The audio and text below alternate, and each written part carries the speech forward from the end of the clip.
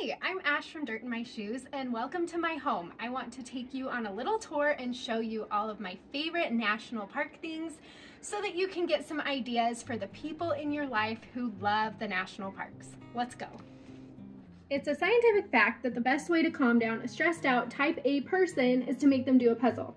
That is probably why my husband keeps buying me national park puzzles, but I do really like this Olympic one.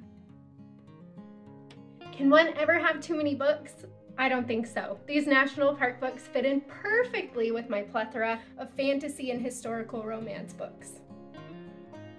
This map has all of the national parks, and it comes with push pins so you can keep track of where you've been.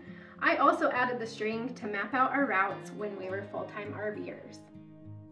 Every national park adventurer loves to display their travel photos, and this is my favorite way to display mine. So these are called photo tracks, and you put these black things on your wall. You can move them around, you can make whatever shape you want, and then you just have to place them once, and then you slide your photos in and out. So it makes it really easy to change things around, and it's a really fun way to display your travel photos.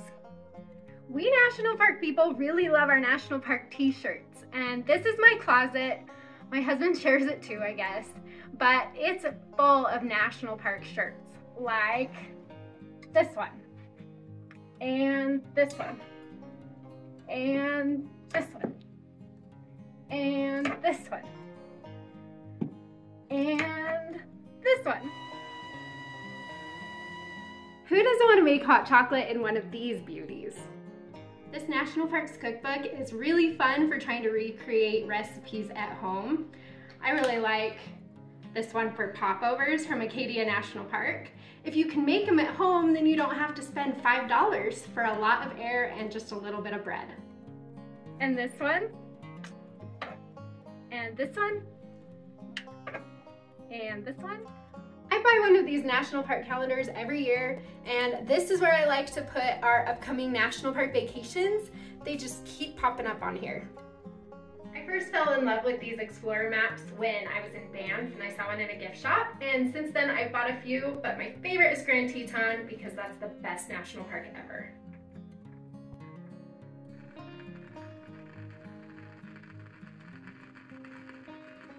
I burn this candle while I'm working, and it makes me less sad to not be in a national park. I'm biased because I wrote this, but if you want a done-for-you plan for exploring a national park, Dirt in My Shoes itineraries are the best thing out there. A national park themed game is a really fun way to spend time with your family while also reminiscing about all the national parks you've visited.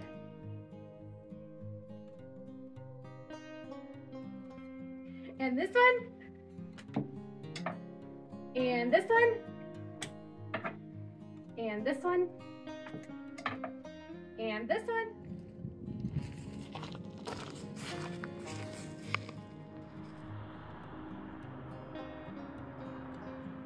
Darn Tough socks are my favorite socks for hiking. Look how cute they are.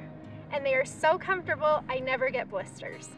This is a pass that gets people into the national parks for an entire year. And so you pay the fee one time, it's $80, and then you can go to as many national parks as you want with this pass.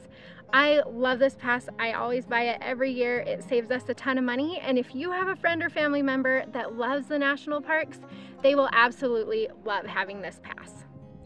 Our kids take these everywhere. The quality is just so-so, but they love taking their own photos while we're out hiking.